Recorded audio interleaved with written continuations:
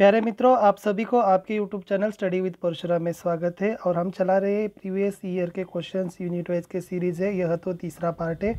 इससे भी पहले पार्ट 1 और पार्ट 2 को मैं ऑलरेडी अपलोड कर चुका हूं, आप ज़रूर देखना है। नहीं तो इस वीडियो के डिस्क्रिप्शन बॉक्स पे मैं लिंक देता हूं, आप ज़रूर से देखना है। ठीक है बच्चों। और ಆತ್ಮೀಯ ವಿದ್ಯಾರ್ಥಿಗಳೇ, ನಿಮ್ಮದೇ ಆಗಿರತಕ್ಕಂಥ ಯೂಟ್ಯೂಬ್ ಚಾನಲ್ ಸ್ಟಡಿ ವಿತ್ ಪರಶುರಾಮ್ಗೆ ಸ್ವಾಗತವನ್ನು ಕೋರ್ತೀನಿ. ತಾವು ಹೊಸಬರಿದ್ದರೆ ದಯಮಾಡಿ ನನ್ನ ಚಾನಲ್ಗೆ ಲೈಕ್, ಶೇರ್, ಸಬ್ಸ್ಕ್ರೈಬ್ ಮಾಡಲಿಕ್ಕೆ ಮರೆಯದಿರಿ. ಸೊ ನಾನು ಹಿಂದಿನ ವರ್ಷದ ಒಂದು ಪ್ರಶ್ನೆ ಪತ್ರಿಕೆಗಳ ಅಧ್ಯಾಯವಾರು ಒಂದು ಹೊಸದಾಗಿರ್ತಕ್ಕಂಥ ಸರಣಿ ಮಾಲಿಕೆಯನ್ನು ತಂದಿದ್ದೀನಿ. ತಾವು ಹೊಸಬರಿದ್ದರೆ ಆ ಎರಡು ವಿಡಿಯೋಗಳನ್ನು ಭಾಗ 1 ಮತ್ತು ಭಾಗ 2ರ ವಿಡಿಯೋಗಳನ್ನು ನೋಡಲು ಮರೆಯದಿರಿ. ಆ 2ರ ವಿಡಿಯೋಗಳ ಲಿಂಕ್ಗಳನ್ನು ಈ ವಿಡಿಯೋದ ಡಿಸ್ಕ್ರಿಪ್ಷನ್ ಬಾಕ್ಸ್ನಲ್ಲಿ ನಾನು ಹಾಕಿದ್ದೀನಿ. ತಾವು ತಪ್ಪದೇ ನೋಡಿ. ಹಾಗೂ ತುಂಬ ಒಂದು ಇಂಪಾರ್ಟೆಂಟ್ ಆಗಿರ್ತಕ್ಕಂಥ ಸೀರೀಸ್ ಇದೆ. ಇದರೆಲ್ಲರ ಒಂದು ಲಾಭಗಳನ್ನು ಪಡಿಬೇಕು. ಹೆಚ್ಚು ಗೆಳೆಯರ ಬಳಗದಲ್ಲಿ ಈ ವಿಡಿಯೋಗಳನ್ನು ಶೇರ್ ಮಾಡಿ ಅಂತ ಕೇಳ್ಕೊತಿದ್ದೀನಿ. ಹಾಗಾದರೆ ನೋಡೋಣ ಇವತ್ತು 11ನೇ ಪಾಠ. बच्चों आज पढ़ेंगे हम 11 पार्ट में से कौन कौन से प्रश्न हैं. प्रश्न 1 है, समय की पहचान कविता का संक्षिप्त सारांश लिखिए. यहाँ पर पहला प्रश्न पूछा गया बच्चों, समय की सारांश कविता का यानी समय की पहचान कविता का सारांश आपको संक्षिप्त में लिखना है. देखो बच्चों, यहाँ पर आपका आंसर्स लिखना है. समय अनमोल है, यह ईश्वर द्वारा मनुष्य को प्राप्त अनुपम धन है. समय रहते ही हमें अपने सारे काम पूरे कर लेने चाहिए. काम करने के लिए प्राप्त अवसर को व्यर्थ नहीं गंवाना चाहिए. काम को टालना नहीं चाहिए, क्योंकि बीता हुआ समय लौटकर नहीं आता है. आलस्य नहीं करना चाहिए. स्वयं पर विश्वास रखते हुए भी काम को पूरी तरह से लगान से करना चाहिए. ವಿದ್ಯಾರ್ಥಿಗಳೇ, 4 ಅಂಕಕ್ಕೆ ಏಪ್ರಿಲ್ 2019ರಲ್ಲಿ ಕೇಳಿರ್ತಕ್ಕಂಥ ಪ್ರಶ್ನೆ, ಕ್ಷಮಿಸಿ 3 ಅಂಕಗಳಿಗೆ ಸಮಯ ಕಿ ಪಹಚಾನ್ ಹಾಡಿನ ಒಂದು ಸಂಕ್ಷಿಪ್ತವಾದ ಭಾವಾರ್ಥವನ್ನು ಬರೆಯಿರಿ ಅಂತ ಇದೆ. ಅಲ್ಲಿ ಏನು ಬರಿಬೇಕಪ್ಪ ಅಂದರೆ, ಸಮಯ ಬಹಳಷ್ಟು ಅಮೂಲ್ಯವಾಗಿರ್ತಕ್ಕಂಥದ್ದು. ಸಮಯ ಇದನ್ನು ಈಶ್ವರನು ಕೊಟ್ಟಿರ್ತಕ್ಕಂಥ ಮನುಷ್ಯರಿಗೆ ಒಂದು ಅನುಪಮವಾಗಿರ್ತಕ್ಕಂಥ ಸಂಪತ್ತು ಅಂತ ಕರಿತೀವಿ. ಸಮಯ ಸಿಕ್ಕಿದಾಗ ನಮ್ಮ ಎಲ್ಲ ಕೆಲಸಗಳನ್ನು ನಾವು ಪೂರ್ಣವಾಗಿ ಕೆಲಸಗಳನ್ನು ಮಾಡಿ ನಿರ್ವಹಿಸಬೇಕು. ಅಷ್ಟೇ ಅಲ್ಲದೆ ಆ ಸಮಯವನ್ನು ಸಿಕ್ಕಿದಾಗ ಅದನ್ನು ವ್ಯರ್ಥವಾಗಿ ನಾವು ಮಾಡದೆ ಕೆಲಸವನ್ನು ಮುಂದಕ್ಕೇನು ಕೂಡ ಹಾಕಬಾರದು.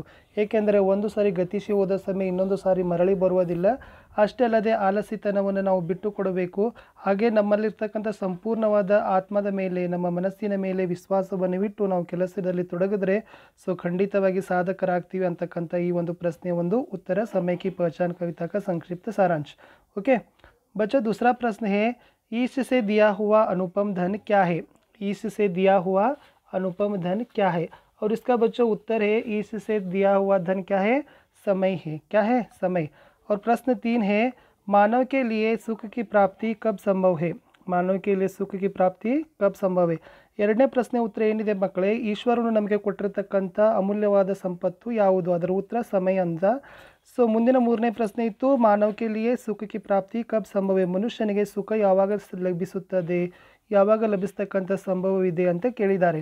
ಸೊ ಅದರ ಉತ್ತರ ಬಂದ್ಬಿಟ್ಟು ಮಕ್ಕಳೇ, ಸಮಯ ಬಹುತ್ ಅನ್ಮೋಲ್ है, परिश्रम करने वाले को ही सुख की प्राप्ति संभव है. सही समय पर सही काम करने से सुख की प्राप्ति होती है. ಉತ್ತರ ಏನಪ್ಪ ಅಂದರೆ ಇದರ ಉತ್ತರ ಬಂದ್ಬಿಟ್ಟು ಸಮಯ ಬಹುತ್ ಅನ್ಮೋಲ್ಯ. ಸಮಯ ಬಹಳಷ್ಟು ಅಮೂಲ್ಯವಾಗಿರ್ತಕ್ಕಂಥದ್ದು. ನಾವು ಪರಿಶ್ರಮವನ್ನು ಮಾಡಿದಾಗ ಮಾತ್ರ ನಮಗೆ ಸುಖ ಪ್ರಾಪ್ತಿ ಸಿಗುತ್ತದೆ. ಅಷ್ಟೇ ಅಲ್ಲದೆ ಒಂದು ಸಾರಿ ಸಿಕ್ಕಿರ್ತಕ್ಕಂಥ ಅಮೂಲ್ಯವಾಗಿರ್ತಕ್ಕಂಥ ಸಮಯದಲ್ಲಿ ನಾವು ಕೆಲಸವನ್ನು ಮಾಡಿದ್ದೇ ಆದರೆ ನಮಗೆ ಸುಖ ಏನಾಗುತ್ತದಪ್ಪ ಅಂದರೆ ಲಭಿಸುತ್ತದೆ ಅಂತಕ್ಕಂಥ ಈ ಪ್ರಶ್ನೆಯ ಒಂದು ಉತ್ತರ ಇತ್ತು ಮಕ್ಕಳೇ. ಸೊ ನೋಡುವ 12ನೇ ಪಾಠ ಇರ್ತಕ್ಕಂಥದ್ದು ರೋಬೋಟ್ ಇದೆ. ಸೊ ಮೊದಲ ಪ್ರಶ್ನೆ ಇದೆ, सक्सेना परिवार रोबोनिल को पाकर बहुत खुश थे क्यों. सक्सेना परिवार रोबोनिल को पाकर बहुत खुश था क्यों. ये तो 3 अंक के लिए प्रश्न है बच्चों, अप्रैल 2019 के लिए है. आपको लिखना है कि रोबोनिल के पूरी तरह से काम को लिखना है. क्या क्या लिखोगे आप रोबोनिल के काम. अच्छा, आपको लिखना है कि रोबोनिल क्या काम करता था कि सुबह का नाश्ता बनाता था और मेहमानों के स्वागत में द्वार खोलता था. घर के छोटे बच्चों को कहानियाँ भी सुनाता था. बच्चों को होमवर्क करने में मदद करता था. धीरज सक्सेना का वर्ड प्रोसेसर का काम भी करता था. और जैसे उनके घर के पालतू कुत्ते शेरू को भी घुमाने के लिए ले जाता था. इस कारण सक्सेना परिवार के सभी लोग रोबोनिल को पाकर बहुत खुश थे. ಮಕ್ಕಳಲ್ಲಿ ಏನು ಬರಬೇಕಂದ್ರೆ, ಸಕ್ಸೇನಾ ಪರಿವಾರದವರು ರೋಬೋನಿಲ್ ಅಂತಕ್ಕಂಥ ರೋಬೋಟನ್ನು ಪಡೆದುಕೊಂಡು ಲಭಿಸಿದ ನಂತರ ತುಂಬ ರೀತಿಯಾಗಿರ್ತಕ್ಕಂಥ ಒಂದು ಖುಷಿ ಇತ್ತು. ಏಕೆ ಅಂತ ಇದೆ ಪ್ರಶ್ನೆ. ಮಕ್ಕಳಲ್ಲಿ ಏನೆಲ್ಲ ಉತ್ತರಗಳನ್ನು ಬರಿಬೇಕಪ್ಪ ಅಂತಂದರೆ ನಾನು ನಿಮಗೆ ಕನ್ನಡದಲ್ಲಿ ಹೇಳ್ತೀನಿ. ಸೊ ಒಂದನೇದು ರೋಬೋನಿಲ್ ಅಂತಕ್ಕಂಥ ರೋಬೋಟು ಸಕ್ಸೇನಾ ಅವರ ಮನೆತನದಲ್ಲಿ ಬೆಳಗಿನ ಉಪಹಾರವನ್ನು ಮಾಡ್ತಕ್ಕಂಥ ಕೆಲಸ ಮಾಡುತ್ತಿತ್ತು. ಅತಿಥಿಗಳು ಬಂದಾಗ ಮನೆಯ ಬಾಗಿಲವನ್ನು ತೆಗೆಯುವುದಾಗಲಿ, ಮನೆಯಲ್ಲಿರ್ತಕ್ಕಂಥ ಚಿಕ್ಕ ಮಕ್ಕಳಿಗೆ ಕಥೆಗಳನ್ನು ಆಲಿಸ್ತಕ್ಕಂಥ ಕೆಲಸ ಆಗಿರ್ಬೋದು. ಅಷ್ಟೇ ಅಲ್ಲದೆ ಅವರ ಮನೆ ಕೆಲಸವನ್ನು ಮಾಡಲು ನೆರವಾಗುವುದು. ಧೀರಜ್ ಸಕ್ಸೇನಾ ಅವರ ವರ್ಡ್ ಪ್ರೊಸೆಸರ್ ಕೆಲಸವನ್ನು ಸಹಿತ ಆ ರೋಬೋನಿಲ್ ರೋಬೋಟ್ ಮಾಡುತ್ತಿತ್ತು, ಯಂತ್ರಮಾನವ. ಅಷ್ಟೇ ಅಲ್ಲದೆ ಸಕ್ಸೇನಾ ಮನೆತನದ ಒಂದು ಸಾಕು ನಾಯಿಯಾಗಿರ್ತಕ್ಕಂಥ ಸೇರುವನ್ನು ಪ್ರತಿದಿನ ಸಂಜೆ ಅದು ತಿರುಗಾಡಿಸ್ಲಿಕ್ಕೆ ತೆಗೆದುಕೊಂಡು ಹೋಗುತ್ತಿತ್ತು. ಈ ಎಲ್ಲ ಕಾರಣಗಳಿಂದ ಸಕ್ಸೇನಾ ಪರಿವಾರದಲ್ಲಿನ ಒಂದು ಜನರು ರೋಬೋನಿಲನ್ನು ಪಡೆದುಕೊಂಡು ತುಂಬ ಸಂತೋಷದಲ್ಲಿದ್ದರು. बच्चों अगला प्रश्न है, मेरा बचपन आत्मकथा है, रोबोट क्या है? रोबोट आपको लिखना है कि एक कहानी है। नेक्स्ट तीसरा प्रश्न है, धीरज सक्सेना को बुद्धिमान रोबोट की आवश्यकता क्यों थी? आपको उत्तर में लिखना है कि क्या है। धीरज सक्सेना को बुद्धिमान रोबोट की आवश्यकता थी कि नाती पोतों को होमवर्क कराने के लिए और ವರ್ಡ್ ಪ್ರೊಸೆಸರ್ का काम संभालने के लिए, ಅವ್ರ ಮನೆಯಲ್ಲಿರ್ತಕ್ಕಂಥ ಮಕ್ಕಳು ಮರಿಮಕ್ಕಳಿಗೆ ಒಂದು ಮನೆ ಕೆಲಸವನ್ನು ಮಾಡಲು ಮತ್ತು ಧೀರಜ್ ಸಕ್ಸೇನಾ ಅವರ ವರ್ಡ್ ಪ್ರೊಸೆಸರ್ ಕೆಲಸವನ್ನು ನಿರ್ವಹಿಸಲು ಧೀರಜ್ ಸಕ್ಸೇನಾ ಅವರಿಗೆ ಬುದ್ಧಿಮಾನ್ ರೋಬೋಟ್ನ ಒಂದು ಅವಶ್ಯಕತೆ ಇತ್ತು. ಸೊ ನೋಡೋಣ ಮಕ್ಕಳೇ, ಮುಂದಿನ ಒಂದು ಪಾಠ ಮಹಿಳಾ ಕಿ ಸಾಹಸಗಾಥ ಇದೆ. ಸೊ ಮಹಿಳಾ ಕಿ ಸಾಹಸಗಾಥದಲ್ಲಿರ್ತಕ್ಕಂಥ ಮೊದಲ ಪ್ರಶ್ನೆ, एवरेस्ट पर चढ़ने वाली प्रथम भारतीय महिला कौन थी? सो एवरेस्ट पर चढ़ने वाली प्रथम भारतीय महिला बिचेंद्री पाल थी. अप्रैल 2019 के लिए 1 अंक के लिए प्रश्न है. प्रश्न दूसरा है, महिला की साहस गाथा पाठ से क्या संदेश मिलता है? अप्रैल 2019 के लिए बच्चों 2 अंक के लिए प्रश्न पूछा गया है. महिला की साहस गाथा पाठ से आपको क्या संदेश मिलता है? और इसका उत्तर है कि महिलाएं भी पुरुष से कम नहीं हैं, वे भी साहस प्रदर्शन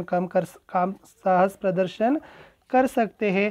और जैसे ही बिचेंद्री पाल का जो जीवन चरित्र या व्यक्ति चरित्र पढ़ने के बाद छात्रों में साहस के गुण, दृढ़ निश्चय, अथक परिश्रम, मुसीबतों का सामना करने जैसे आदर्श गुण बढ़ते हैं.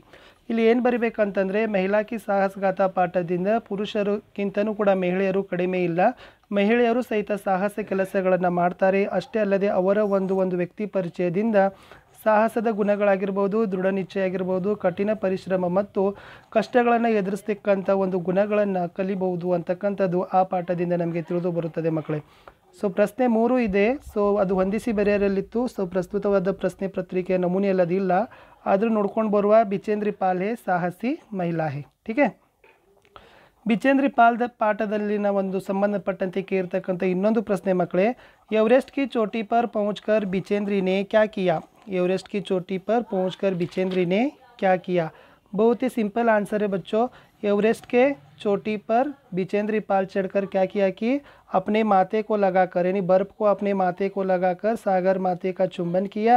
और जैसे उनके थैली में थी, क्या थी, हनुमान का 40 और दुर्गा माँ का चित्र था, उनको लाल कपड़े में लपटा दिया और पूजा कर बर्फ़ में दबा दिया. ಬಿಚೇಂದ್ರಿ ಪಾಲ್ ಅವರು ಏನು ಮಾಡ್ತಾರಪ್ಪ ಅಂತಂದರೆ, ಸೊ ಮೊಟ್ಟ ಮೊದಲು ಎವರೆಸ್ಟ್ ಮೇಲೆ ಏರಿದ ಮೇಲೆ ಅಲ್ಲಿ ಆ ಎವರೆಸ್ಟ್ ಮಾತೆಗೆ ಏನು ಮಾಡ್ತಾರಪ್ಪ ಅಂದರೆ ಚುಂಬನವನ್ನು ತೆಗೆದುಕೊಳ್ತಾರೆ.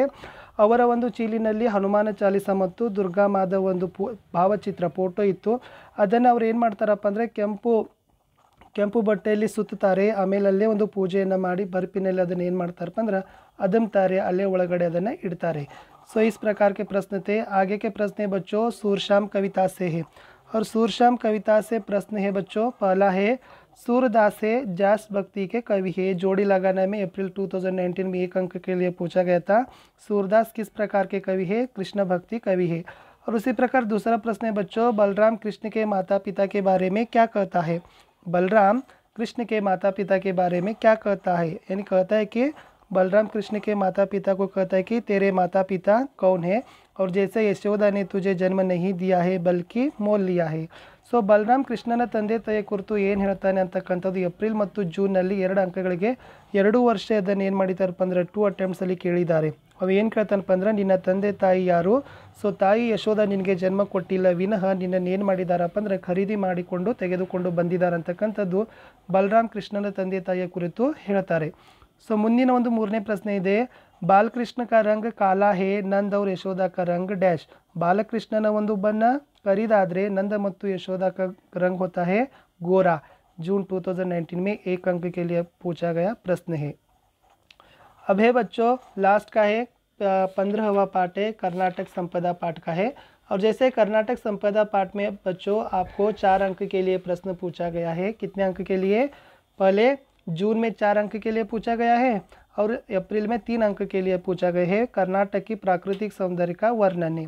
आप लिखना है कि कर्नाटक की प्राकृतिक सौंदर्य में क्या लिखोगे? प्रकृति माता ने कर्नाटक राज्य को अपने हाथों से संवार कर सुंदर और समृद्ध बनाया है और कर्नाटक की प्राकृतिक सुषमा नयन मनोहर है और पश्चिम में एक विशाल अरबी समुद्र है, दक्षिण से उत्तर की छोर तक पर्वतमालाएं हैं और इन्हीं के कुछ घाटों को सह्याद्री कहते हैं, पश्चिम घाट भी कहते हैं और ದಕ್ಷಿಣ में ನೀಲಗಿರಿ की ಪರ್ವತಮಾಲಾ है। ಸೊ ಇಲ್ಲಿ ಏನು ಬರಿಬೇಕಪ್ಪ ಅಂತಂದರೆ ಪ್ರಕೃತಿ ಮಾತೆಯು ಕರ್ನಾಟಕ ರಾಜ್ಯಗಳನ್ನು ಏನು ಮಾಡಿದಾರಪ್ಪ ಅಂದರೆ ತನ್ನ ಕೈಯಿಂದ ಸವರಿ ಸುಂದರ ಮತ್ತು ಸಮೃದ್ಧವನ್ನಾಗಿ ಮಾಡಿದ್ದಾಳೆ। ಕರ್ನಾಟಕದ ಒಂದು ಪ್ರಾಕೃತಿಕ ಸೌಂದರ್ಯ ತುಂಬ ನಯನ ಮನೋಹರವಾಗಿದೆ। ಇದರ ಒಂದು ಪಶ್ಚಿಮ ದಿಕ್ಕಿನಲ್ಲಿ ವಿಶಾಲವಾದ ಅರಬ್ಬಿ ಸಮುದ್ರ ಹರಿಯುತ್ತದೆ। ಅಷ್ಟೇ ಅಲ್ಲದೆ ದಕ್ಷಿಣದಿಂದ ಒಂದು ಉತ್ತರದವರೆಗೆ ಹರಡಿಕೊಂಡಿರ್ತಕ್ಕಂಥ ಪರ್ವತಮಾಲೆಗಳಿಗೆ ಪಶ್ಚಿಮ ಘಟ್ಟಗಳು ಅಂತ ಕರೀತಾರೆ। ಈ ಪಶ್ಚಿಮ ಘಟ್ಟದ ಕೆಲವು ಭಾಗಗಳಿಗೆ ಸಹ್ಯಾದ್ರಿ ಅಂತಲೂ ಕೂಡ ಕರೀತಾರೆ। ಅಷ್ಟೇ ಅಲ್ಲದೆ ದಕ್ಷಿಣದ ದಿಕ್ಕಿನಲ್ಲಿ ನೀಲಗಿರಿ ಪರ್ವತಮಾಲೆಗಳು ಹರಡಿಕೊಂಡಿವೆ, ಅವುಗಳು ಕೂಡ ಶೋಭಾಯಮಾನವಾಗಿವೆ ಅಂತಕ್ಕಂಥ ಉತ್ತರಗಳನ್ನು ಬರಿಬೇಕು। ಸೊ ಮುಂದಿನ ಪ್ರಶ್ನೆ ಇದೆ ಮಕ್ಕಳೇ, ಜೋಡಿ ಲಗಾನ ಹೇ ಹೊಂದಿಸಿ ಬರೆಯಲಿಕ್ಕೆ ಇರತಕ್ಕಂಥದ್ದು ಅದ್ವಿತೀಯ ವಾಸ್ತುಕಲಾಕ್ಕೆ ಒಂದು ಉದಾಹರಣೆಯಾಗಿರ್ತಕ್ಕಂಥದ್ದು ಗೋಮಟೇಶ್ವರ್ ಕಿ ಪ್ರತಿಮಾ, ಏಪ್ರಿಲ್ 2019 ಕೇಳಿದ್ದಾರೆ। ಇನ್ನು ಮುಂದಿನದಿದೆ ಮಕ್ಕಳ ಪ್ರಶ್ನೆ, कर्नाटक राज्य की शिल्पकला और वास्तुकला अनोखी है, ಸ್ಪಷ್ಟ कीजिए। ಕರ್ನಾಟಕ ರಾಜ್ಯದ ಶಿಲ್ಪಕಲೆ ಮತ್ತು ವಾಸ್ತುಕಲೆ ತುಂಬ ಅದ್ಭುತವಾಗಿದೆ, ಸ್ಪಷ್ಟಪಡಿಸಿ ಅಂತ 4 ಅಂಕಗಳಿಗೆ ಕೇಳಿದ್ದಾರೆ ಮಕ್ಕಳೇ। ಏನು ಬರಿತೀರಿಪ್ಪ ಅಂತಂದರೆ ಫಸ್ಟ್ ಬದಲು ಬರೀತಕ್ಕಂಥದ್ದು ಶಿಲ್ಪಕಲೆ, ಆಮೇಲೆ ಬರೀತಕ್ಕಂಥದ್ದು ವಾಸ್ತುಕಲೆ। ಶಿಲ್ಪಕಲೆಯಲ್ಲಿ ಏನು ಬರಿಬೇಕಪ್ಪ ಅಂದರೆ ಕರ್ನಾಟಕ ರಾಜ್ಯ की शिल्पकला अनोखी है, बादामी ऐहोळे पट्टदकल्लु की मंदिर जो उनकी शिल्पकला और वास्तुकला भी अद्भुत है और बेलूरू, हलेबीडू और सोमनाथपुर के मंदिरों की पत्थर की जो मूर्तियां हैं वे सजीव लगती है और हमें रामायण महाभारत की कहानियां भी सुनाती है। और श्रवण बेलगोಳ की मूर्ति है 57 फुट ऊंची मूर्ति, एक गोमटेश्वर की एक शिला प्रतिमा है। यह तो दुनिया के लिए त्याग और शांति का संदेश देता है। और विजयपुर के गोल गुंबज की विस्परिंग गैलरी वास्तुकला के लिए अद्वितीय उदाहरण है। मैसूरू का राजमहल कर्नाटक का वैभव का प्रतीक है और मैसूर में प्राचीन Saint Philomena church, Jagan Mohan राजमहल का पुरातत्व वस्तु संग्रहालय अत्यंत आकर्षणीय है। ಮಕ್ಕಳಲ್ಲಿ ಏನು ಬರಿಬೇಕಪ್ಪ ಅಂತಂದರೆ ಕರ್ನಾಟಕ ರಾಜ್ಯದ ಶಿಲ್ಪಕಲೆಯು ತುಂಬ ಅದ್ಭುತವಾಗಿದೆ, ಅದು ಬಾದಾಮಿ, ಐಹೊಳೆ, ಪಟ್ಟದಕಲ್ಲಿನ ಒಂದು ಮಂದಿರಗಳು ಶಿಲ್ಪಕಲೆ ಮತ್ತು ವಾಸ್ತುಕಲೆಗೆ ಅದ್ವಿತೀಯ ಉದಾಹರಣೆಗಳಾಗಿದೆ। ಬೇಲೂರು, ಹಳೆಬೀಡು ಮತ್ತು ಸೋಮನಾಥಪುರದಲ್ಲಿನ ಒಂದು ಮಂದಿರದಲ್ಲಿನ ಮೂರ್ತಿಗಳು ಸಜೀವವೆನಿಸುತ್ತವೆ, ಇವು ನಮಗೆ ರಾಮಾಯಣ, ಮಹಾಭಾರತ ಮತ್ತು ಪುರಾಣ ಕಥೆಗಳನ್ನು ನಮಗೆ ಹೇಳಿಕೊಡುತ್ತವೆ। ಶ್ರವಣ ಬೆಳಗೊಳದಲ್ಲಿರ್ತಕ್ಕಂಥ 57 ಅಡಿ ಎತ್ತರದ ಒಂದು ಗೊಮ್ಮಟೇಶ್ವರ ಏಕಶಿಲಾ ಪ್ರತಿಮೆಯು ಇಡೀ ಜಗತ್ತಿಗೆ ತ್ಯಾಗ ಮತ್ತು ಶಾಂತಿಯ ಸಂದೇಶವನ್ನು ಕೊಡುತ್ತದೆ। ವಿಜಯಪುರದಲ್ಲಿನ ಒಂದು ಗೋಲ್ ಗುಂಬಜ್ದ ವಿಸ್ಪರಿಂಗ್ ಗ್ಯಾಲರಿಯು ವಾಸ್ತುಕಲೆಗೆ ಒಂದು ಅದ್ವಿತೀಯ ಉದಾಹರಣೆಯಾಗಿದೆ। ಕರ್ನಾಟಕ ರಾಜ್ಯದ ಒಂದು ಸಾಂಸ್ಕೃತಿಕ ರಾಜಧಾನಿಯಾಗಿರ್ತಕ್ಕಂಥ ಮೈಸೂರಿನ ರಾಜಮಹಲು ಕರ್ನಾಟಕದ ಮೈಸೂರಿನ ಅರಮನೆ ಕರ್ನಾಟಕದ ವೈಭವದ ಪ್ರತೀಕವಾಗಿದೆ। ಮೈಸೂರಿನಲ್ಲಿನ ಪ್ರಾಚೀನ सेंट फिलोमिना चर्च ಆಗಿರ್ಬೋದು, जगन मोहन पुरातत्व वस्तु संग्रहालय अत्यंत आकर्षणीयವಾಗಿವೆ ಅಂತ ಹೇಳಬೇಕು। बच्चों, आपको इन क्वेश्चन आंसर्स को बार बार पढ़ना है, बार बार वीडियो को देखना है और मन लगाकर पढ़ाई करना है और परीक्षा में जीत हासिल करना है। ಮಕ್ಕಳೇ, ಈ ಒಂದು ವಿಡಿಯೋಗಳನ್ನು ತುಂಬ ನೀವು ಪದೇ ಪದೇ ನೋಡಿ ಈ ಎಲ್ಲ ಪ್ರಶ್ನೆಗಳನ್ನು ಒಂದು ಕಡೆ ಬರೆದುಕೊಂಡು ಒಂದು ಚೆನ್ನಾಗಿ ಉತ್ತರಗಳನ್ನು ಬರೀತಕ್ಕಂಥ ಕೌಶಲ್ಯಗಳನ್ನು ರೂಢಿಸಿ ಒಳ್ಳೆಯ ಅಂಕಗಳನ್ನು ಪಡಿಬೇಕು ಅನ್ನೋದೇ ಒಂದು ನನ್ನದಾಗಿರ್ತಕ್ಕಂಥ ಆಸೆ। ವಿಡಿಯೋ ಇಷ್ಟ ಆದರೆ ಲೈಕ್ ಮಾಡಿ, ಶೇರ್ ಮಾಡಿ, ಕಮೆಂಟ್ ಮಾಡಿ। ನನ್ನ ಜೊತೆ ಇಲ್ಲಿಯವರೆಗೆ ಸಮಯವನ್ನು ಹಂಚಿಕೊಂಡಿದ್ದಕ್ಕಾಗಿ ವಂದನೆಗಳು। ಸಿಗುವ ಇನ್ನೊಂದು ವಿಡಿಯೋ